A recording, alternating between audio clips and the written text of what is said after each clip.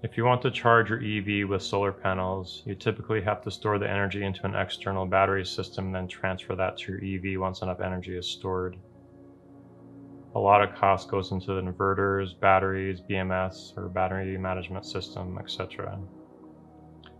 What I propose is to have a solar port in the front area of the Aptera. Aptera mentioned there would probably be multiple charging ports available in the front of the Aptera. This would extend the solar panels already on the vehicle. You might as well take advantage of the inverter's cabling already within the Aptera.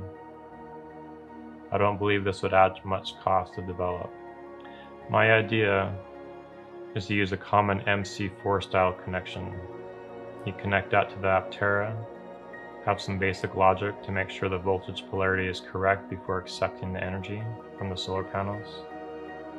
Then when you want to unplug, press a button, cut the power, and release the M4 connectors. This way you can cheaply extend your solar panel charging when the Aptera is parked.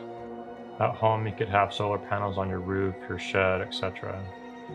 I would recommend an 8-gauge wire to limit energy losses. Solar panels have dropped a lot in price over the years and have gotten more powerful.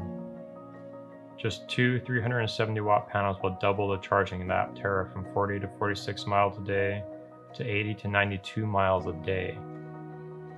I found some panels locally for $185 a piece for a 370 watt panel.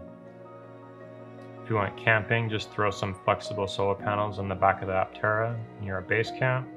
You have more solar charging with very little weight added. I believe this would be a huge selling point for many, something no other vehicle is offered at the moment. What do you think?